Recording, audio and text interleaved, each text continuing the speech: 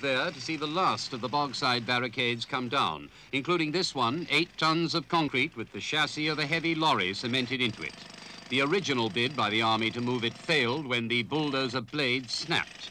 Today, pneumatic drills were called in and troops were on guard against snipers who might have tried to interfere with the operation. In the bogside, troops have taken up their main post at a dance hall. They're deliberately not occupying houses or flats in order not to create even greater opposition to their presence than already exists. For the first time in more than a year, the police are back in the bogside, not yet in force, not yet on foot, but their vehicles are moving through the whole area.